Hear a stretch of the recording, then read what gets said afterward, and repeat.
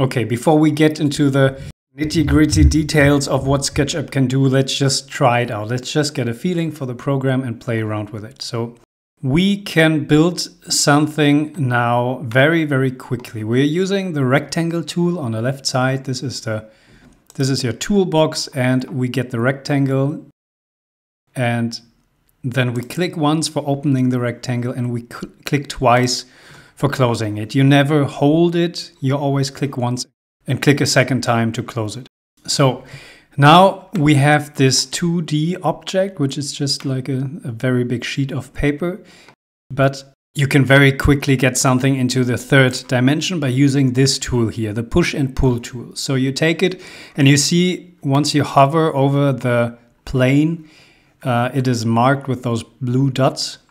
And you click on it once, and then you can pull your face. And you can push it down below the ground, but we are just building something like this, a ground floor, so to speak. Now we can take more rectangles and put them on the face here. And this is what we're going to do. We're going to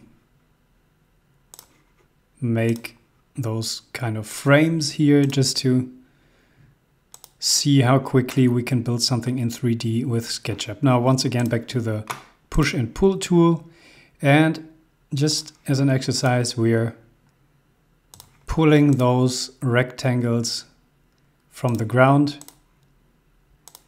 and where I'm pushing them a little bit further down because they're a little bit too high for my taste. And I'm building something like a staircase, but just to get the feeling. So you click once and you push them down.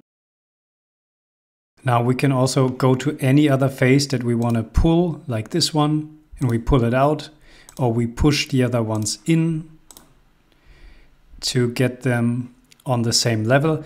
Now you see that SketchUp always goes to reference points. So it already recognizes, okay, I've got this edge here, so I'm going to go exactly below the edge, and you click there, and then everything is in one straight line. Now we have built this kind of staircase here. We can take the rectangle once more, and we can also push something through the ground. I'm taking the push and pull tool once again, and I'm going over the new rectangle. And you see that I can push something away. Now I can push it all the way down, and this is what I'm doing. I'm creating this kind of basement here. Let's get the rectangle tool once again, and now we're going on the edge here, and we're drawing this rectangle on the face, and once again with the push pull tool we are extruding it, and now we have some kind of a swimming pool with a diving board. And let's go ahead with this idea and really visualize this in a very, very quick way. So let's put some colors on there. On the right side here, there's a panel with materials. So we go to the materials. We have all the colors that are being used now. Those are the colors that are on the figure here. But if you want to see all the colors and all the materials, you go to Browse. And then we select some colors here from the color panel. Now, select whatever you want. I'm choosing those yellow colors here. This is just a very quick exercise to get a feeling for how to use colors and materials, and maybe some green for the grass there. And now if this is a swimming pool, this has to be water, of course. Let's see if we've got some water. Yes, there is a water panel, and we have this transparent water. And now I'm applying it to this surface here, and transparent water means that now we can see into this pool. We can see everything down there. And this is how you can quickly visualize something with SketchUp. Now, the cool thing also is that you may not have the rendering options like other programs offer you, but you have those styles here on the right side. Also in this panel, you can choose a style that really fits you. So let's use one of those assorted styles to make it look like it's drawn by hand. Now this is a very rough style.